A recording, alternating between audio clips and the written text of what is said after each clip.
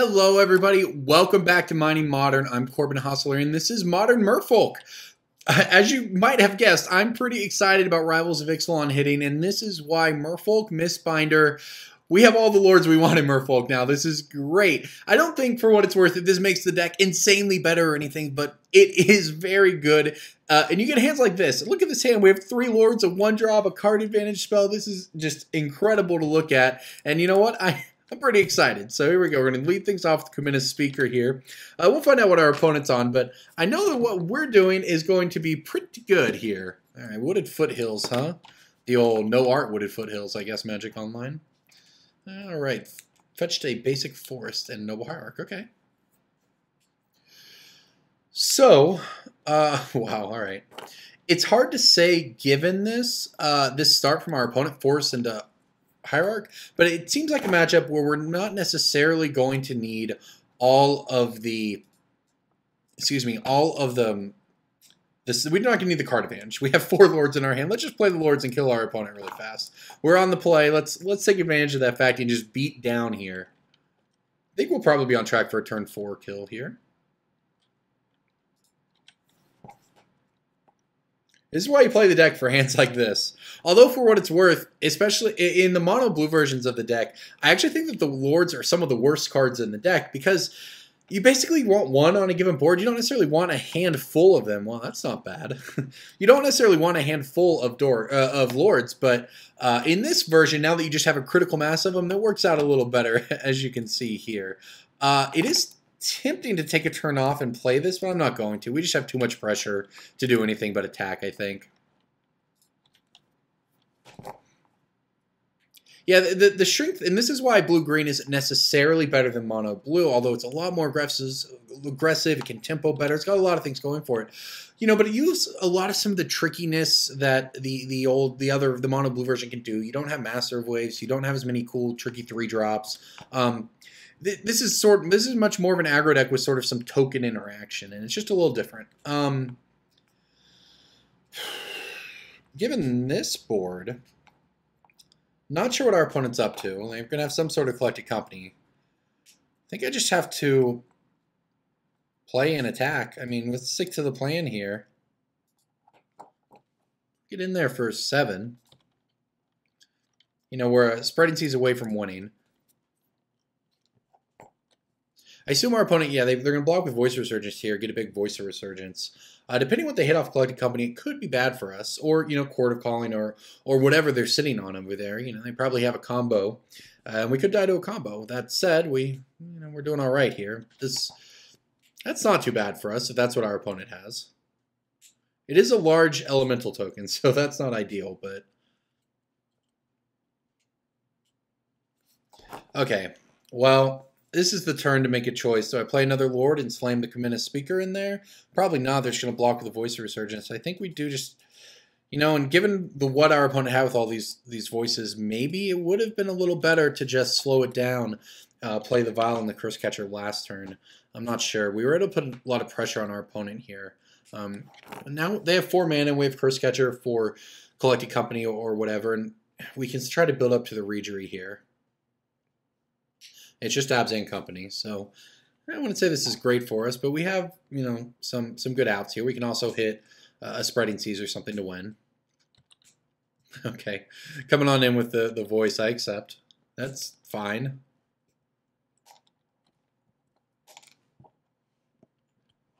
As a Scavenging Ooze. Okay, well, that's not bad. Our opponent gets to gain some life from that. It's a big elemental token, that's for sure. We can also make things difficult for our opponent if we draw a land and can play this this Regery.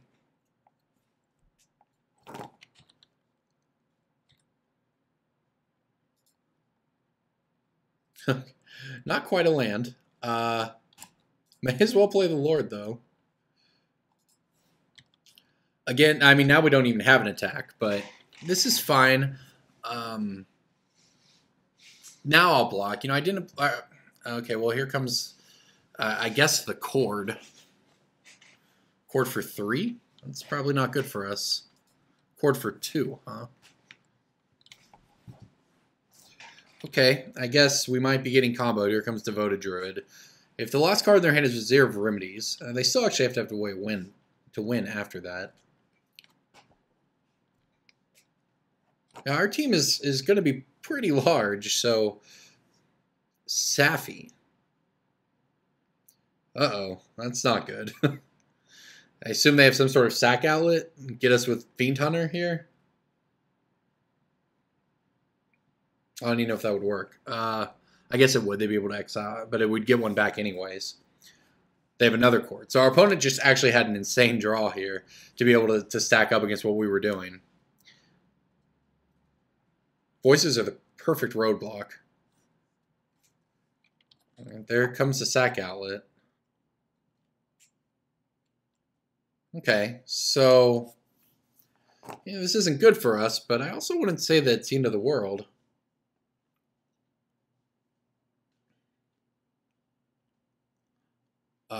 I guess that kills us, huh? Maybe I was supposed to Curse Catcher the Cord.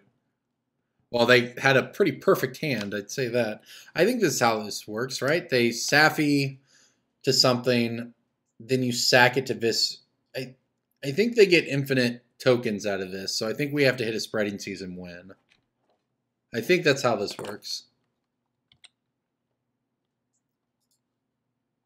I have a couple shots at it here. All right, so yeah, what they're going to do is they'll sack Voice of Resurgence to Viscerous here, get a token. Sack Rallier, well, sack Safi to Rallier. No, this is just infinite.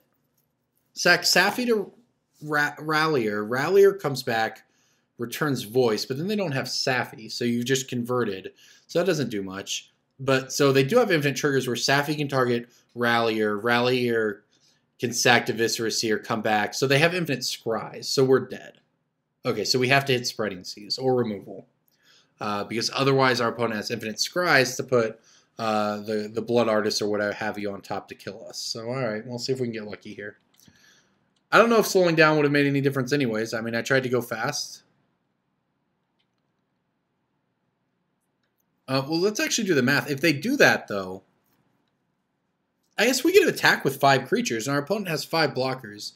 Well, he can block with everything and then do it, which leads to the same outcome, where you still have infinite scries, and you still get to untap with... Because they can actually take a hit, so you can keep your Viscerous here back. So yeah, we need to hit a Spreading Seas or removal.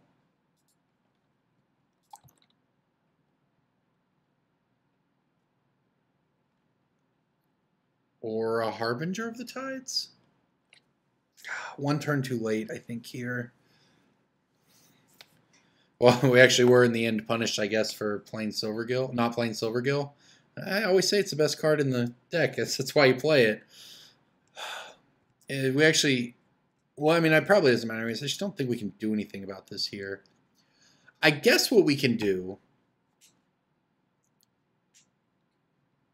Well, that still doesn't work. I was going to say we can try to bounce... We could try to bounce Safi, forcing them to go off, but that's fine. The end result of that is they still have plenty of blockers. All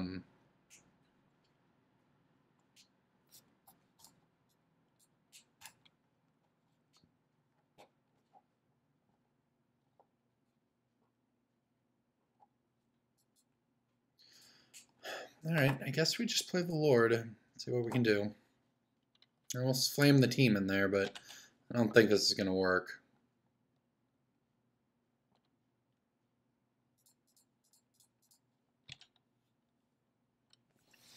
Our opponent has 5 blockers, but they just let, you know, they, like, maybe I should have just played 2 Lords, and then well, they'd still be able to take 6 and go to 1. I think what they will do is they won't block one of the 5/5s. They'll block everything else. Sack Safi to Rallier, or, you know, sack Safi, targeting Rallier. Sack Rallier to Viscerous here after blocks, and then loop and have infinite scries and put a Blood Artist on top of the deck, and then repeat to the loop to kill us. That's certainly what's probably going to happen. The thing is, I actually want to see what they... I don't want to make my opponent play it out on the one hand, right? It's kind of trolly, and I'm not trying to do that. But on the other hand here... Yeah, 6 block, plenty of blockers. I don't have to worry about anything there. I want to see what their win condition is. That's the thing. I mean, it probably doesn't matter. It probably doesn't change our sideboard any. I mean, maybe they just don't. I mean, I can't imagine that after they scry to the top, scry everything, that we're going to win. But they also get to eat something with Scavenging Ooze here. So that they get to eat the voice and gain another life. So we can't even do better than that. So I suppose we'll see what happens. Yeah, opponent goes to 2.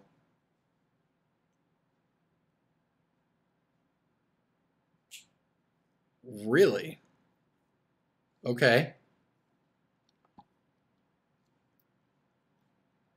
What I said worked, right? You sack Safi, you target Renegade Rallier, then you sack Renegade Rallier and it comes back and returns Safi. Yeah, that definitely is the combo. I don't know if our opponent just clicked through the instep or what, but we might have caught a break there. Really not too sure what happened. But I suppose I'll take it. We can play 2 more Lords next turn. Okay, we're in the main phase here, so they don't, in theory, even get to draw whatever they're scrying for. I have a Curse Catcher. I'm going to assume that we're still dead here. I'm just not sure exactly what's going on.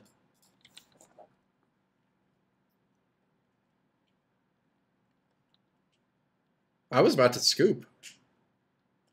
I mean, I might still be... No, I'm not dead. I get a Curse Catcher this. Yeah, our opponent must have just misclicked through that or something. I don't know, but I will take it. All right, Dispels, please, and Spell Pierces. And I guess Relics, we'll see. Negate's pretty good as well. Problem is all of this is good.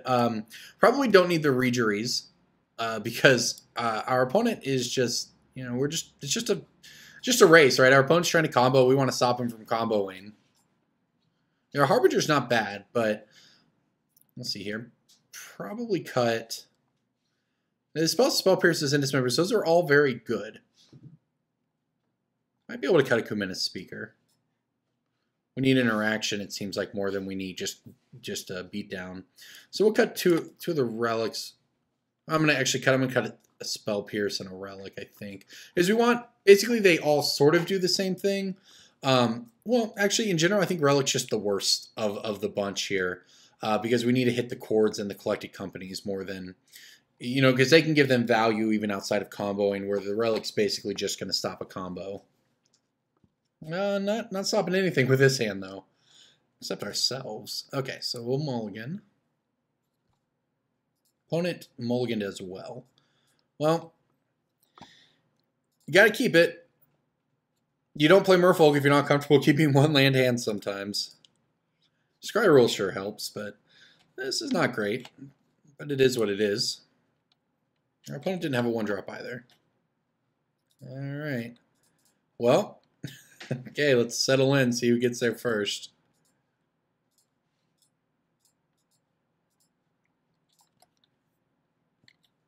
Yeah, maybe we'll get there. But at least, this is obviously bad if we don't draw another land here, but we have Relic, we have Dispel. We actually have some game depending on what our opponent's hand is. You know, the worst thing for us is if they just, you know, play some 3-power creatures and beat us down. But if they're on the Collected Company plan, we have, you know, some stuff for that. All right, so it's a Malira deck. Oh, look at that. Never didn't have it. You know, I think I actually mess up my opponent's mana here. They might be leaning pretty hard on this black. Well, maybe not. Maybe this turn I'm supposed to just play the Lord. It's so we can actually attack. Seems pretty important. Wow, snap block from our opponent there. Okay, I suppose I'm fine with that.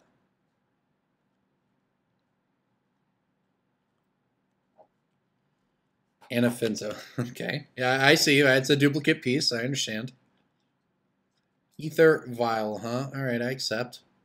This is a turn we need to keep Dispel up. And as you can see, we're obviously having to slow down quite a bit here with this hand, but it's okay. You consider we didn't have, you know, we mulled to 6 and had to keep a 1-lander here. We have good cards in the matchup, so we'll get there. But I'm not giving my opponent a chance. I'm not tapping out when I have Dispel in hand and letting my opponent go off with whatever they want. Looks like there might be a Collected Company coming too, so we might actually get rewarded here for playing tight. Yeah, absolutely. I will Dispel that.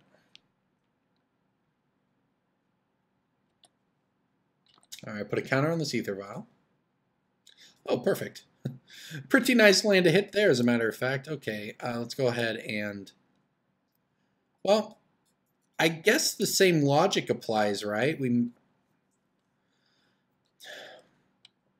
may as well just play the Relic and pass. Our opponent would have to hit perfects off of the next Collected Company or whatever.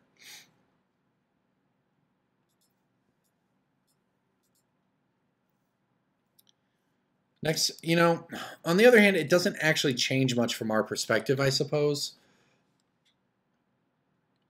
I'm almost tempted to attack. I'm not going to, simply because, you know, having the Island Walk feels relevant. But I'm tempted because I don't think our opponent's going to trade off a combo piece. And maybe I just have the Soul Read and attack there, but... I want to get value out of the Harbinger.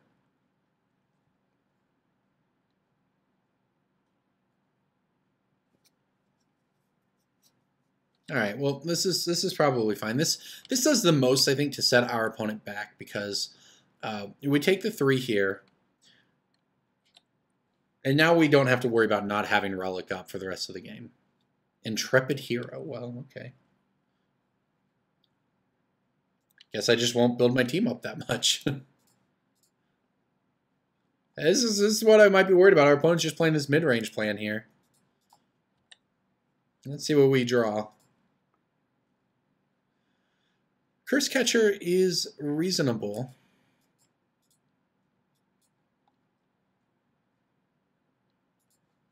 Go ahead and cut our opponent off black mana. Oh, Merfolk Mistbinder, okay. Well, you know what?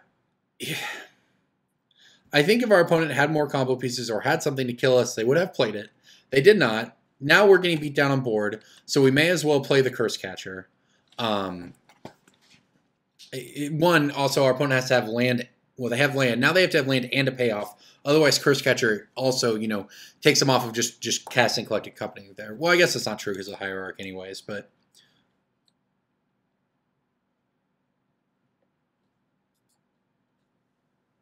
Okay, I think I take this hit. Well, maybe not. Maybe I just bounce it. Yeah, I'm fine just bouncing it. I think our opponent, well, they might have. They might not have. We're going to go for it, though. I don't want to take this damage. You know, on the one hand, if our opponent had a creature, they might have played it pre-combat to bolster, but you wouldn't have been bolstering the Intrepid Hero anyway, so I guess that isn't super relevant. But I don't really want to take damage here. You know, we're not going to catch our opponent off guard or anything. We just need to not take damage because we're trying to race.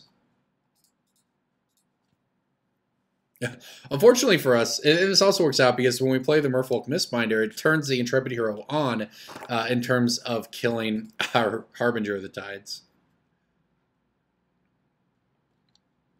Yep, this is a real powerful Noble Hierarch, though. Or I guess the Intrepid Hero itself is going to get pumped again.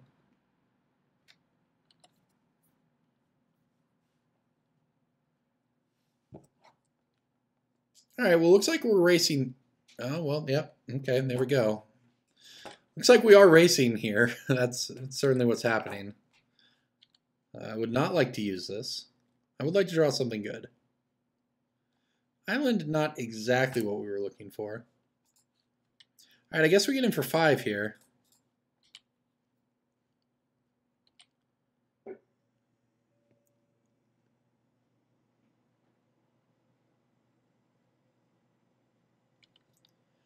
Given that our opponent now has no cards in hand, well, if I was going to do that, I should have done it pre-combat, I suppose. I'm still going to. I'm going to crack this Relic. Our opponent has no cards in hand. They don't have a combo.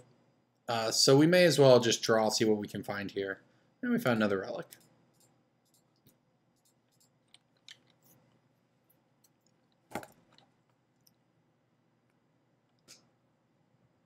So if we, it depends what our opponent attacks with here. If they attack with Intrepid Hero, if they keep Intrepid Hero back, that's bad for us. So, all right, just coming in for 3, that's no problem because this isn't even something to worry about.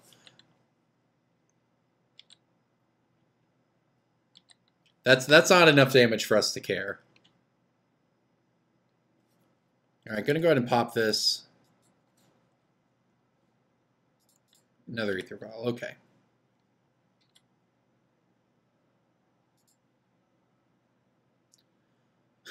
Well, that works. Right? I guess it doesn't.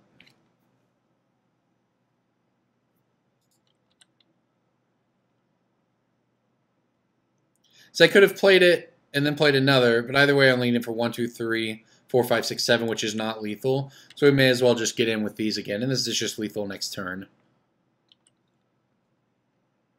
Intrepid Hero is a nice sideboard against Merfolk, actually. Especially this tropical version here. But now our opponent is pretty dead. They need an answer to Lord of Atlantis specifically. Although, to be fair, they have a lot of good draws. I will play the Mistbinder at the end of the turn here because we're trying to overload. You know, our opponent will be able to shoot down the Harbinger at that point, but... excuse me. Oh, okay. Well, this looks like a desperation attack. So that's a good sign for us, I would say.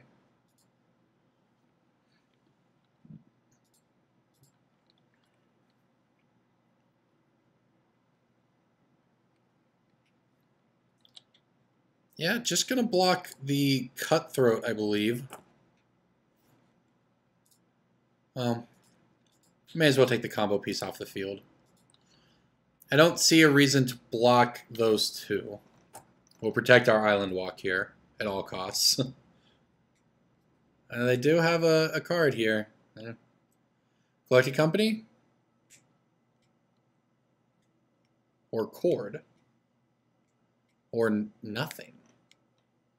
It is a Collected Company, I imagine. Oh, it's a Cord for 2, huh? I'm not sure what Cord for 2 gets them. I guess we'll find out. Okay, well, it'll bolster something. It will bolster whatever they want, but it won't bolster for lethal, and it'll only make it a trade with the Mistbinder. So I guess I let it happen. I'm not sure what can go wrong here, but I guess we'll find out.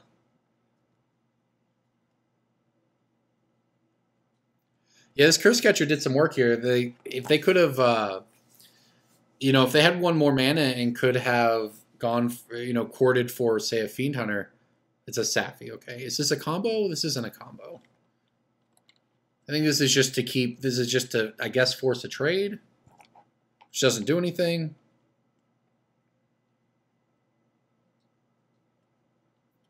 So our opponent will get a trigger off the Zulaport Cutthroat and go to 4, but they should still die on our turn.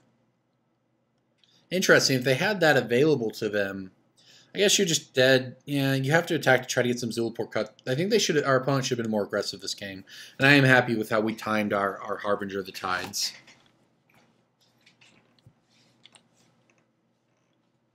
Yeah, this puts us at 4, our opponent at 4.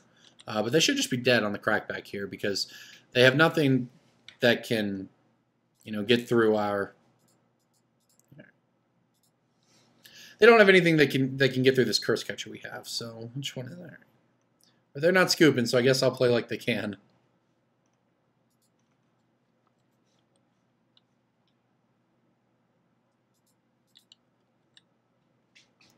Alright, well, let's send the team on in. No reason not to swing with everything here. This is way even far. Somehow our opponent with their 1 blue mana, you know, if they try to Vapor Snag our Curse Catcher or whatever, we at least can make the Lord of Atlantis a 3/3 and kill Sappy. But there you go, Modern Merfolk taking it down. That was actually a pretty good match, pretty close games. Not sure what happened in Game 1, but both of those games were close. That was fun. Thank you for watching.